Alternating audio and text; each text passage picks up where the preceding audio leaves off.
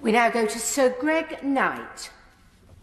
Thank you, Madam Deputy Speaker. Is the Leader of the House aware that Morrison's supermarkets and also Aldi have both announced they're to stock and sell more British goods in future?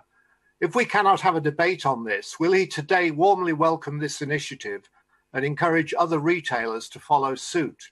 Does he agree with me that buying British is the practical and effective way to champion our local farmers and promote their produce? Leader of the House.